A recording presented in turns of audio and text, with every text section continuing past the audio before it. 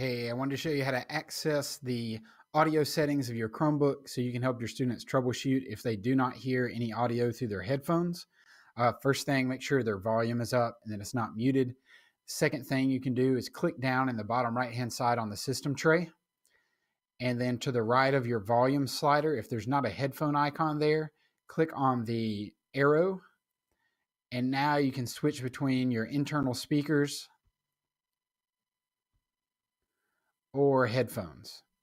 So this is a great, easy way for you to help your students out when they run into trouble. So again, system tray, find your volume slider, head to the arrow to the right, and then you can select whichever output they need. So probably it'll be headphones for them.